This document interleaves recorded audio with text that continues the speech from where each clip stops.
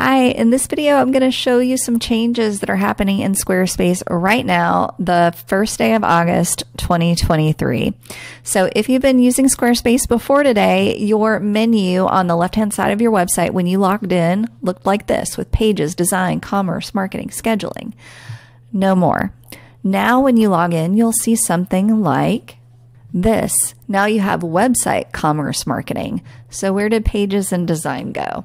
If you click website, you'll see your pages are here. So when you click website, you get to a menu called pages. It's a little confusing, but hopefully this will make sense once we go through it. So your pages live here, but also there are a lot of other things that are now at the bottom of the pages menu. So if you are on a laptop or shorter monitor, be sure to scroll down because there are important things hidden down here under utilities.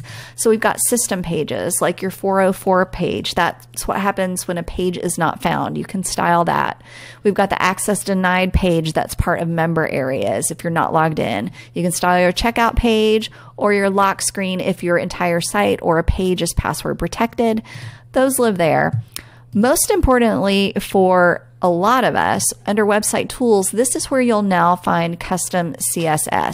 So before this was in design custom CSS, now it's under website tools inside that website menu if you scroll down below pages. When you click that, that's where your custom CSS is going to live. Code injection, you can also access from here. It's still under settings, developer tools, code injection, so you can find it there as well. But that's where it lives here, easy access.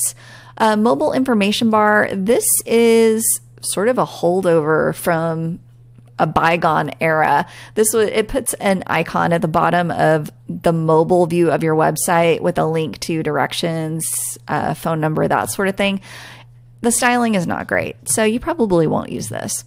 And also you can adjust cookies and visitor data from this panel as well. You can turn on or off your cookie banner and then set how the analytics work for it. So we've got all of that now under website tools. Now, another question is, well, what happened to the things that were under design as well? Things like your fav icon, your browser icon, or your social sharing image. Now, those live now under settings.